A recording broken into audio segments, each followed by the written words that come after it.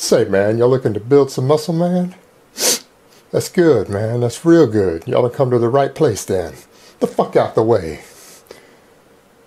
Sorry, Kevin and Keith, please don't sue me for copyright there, guys. But it is time for the Monday Q&A, so let's get to the first question.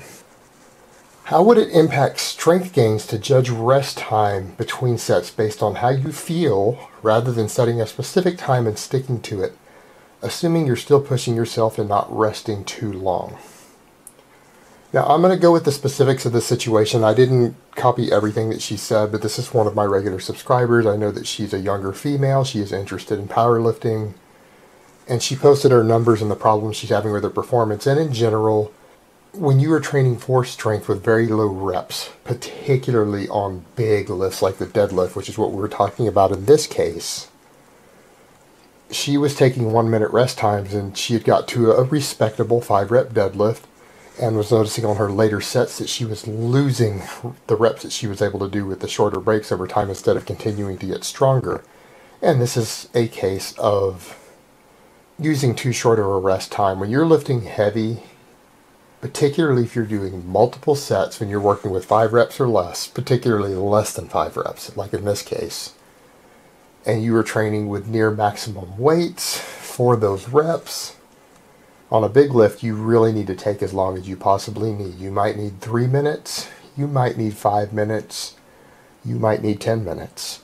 You take what you need if you are training for strength between your sets, because you cannot sacrifice performance for a shorter rest time. There are ways to train for metabolic fatigue and using shorter breaks, and there are benefits to it in some scenarios. Moving really heavy weight, it isn't one of them. So in that case, something like a minute is nowhere near acceptable, and yeah, you may very well find yourself losing strength like she was doing on the deadlift because of this. Particularly on a lift like the deadlift when you're doing multiple sets. Unless you're using very, very submaximal weight. Alright, next question. Conjugate system for raw lifters.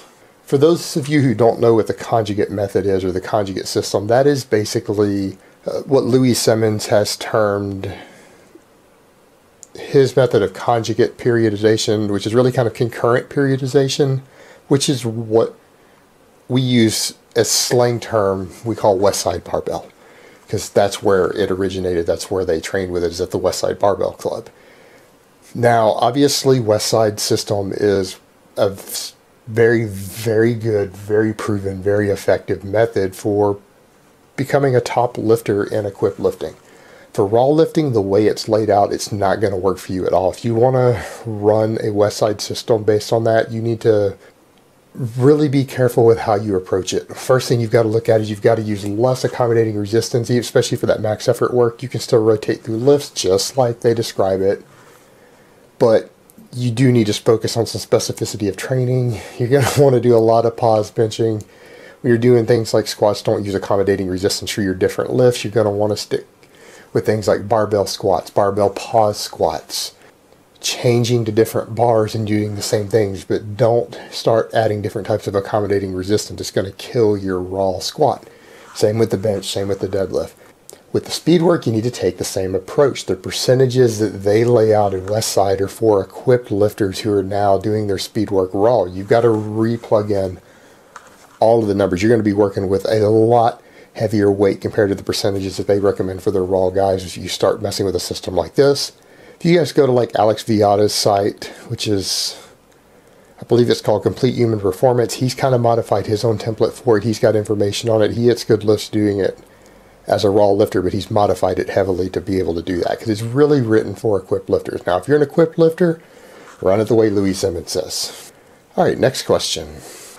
Do competitors in lighter weight categories use steroids? If so, how are the steroids increasing their strength without adding mass? Well, quite frankly, you have to remember steroids are used everywhere. Lance Armstrong publicly admitted that he had used testosterone and growth hormone. Normally, you guys think of testosterone and growth hormone, you think of IFBB pros. That's a big boy stack. Yet, Lance wasn't that big. So it asks a lot of questions of how do they improve performance for people in lighter weight classes. They improve work capacity, which means you can train longer to get better adaptations. They improve recovery, so you can train more often to improve performance better. They can improve connective tissue healing, joint healing, connective tissue strength. They can even improve neural efficiency so that people get stronger without hypertrophy. So there's a lot more to it than that. And then the big kicker for guys in lower weight classes, drugs allow people to get leaner without losing their performance. So stop and think about that for a minute. If you can lose 3 to 5% more body fat due to the drugs that you could as if you were natural without any loss of performance, that also means you can replace that 5 or 6 or 7 pounds of fat that you lost with muscle while weighing the same weight. 7 pounds of muscle can add a lot of performance for an athlete, particularly a smaller one. So the body composition effects matter, because you can't get ultra lean without drugs and retain your performance. It doesn't work that way. But with drugs you can. You have a much larger degree of wiggle room on how lean you can get before you start losing strength and performance. So they offer very clear advantages, and yes, they are used by lightweight athletes in every sport known to man. Alright guys, that's really all I have to say on that today. I hope it's been informative, and I will talk to you guys next time.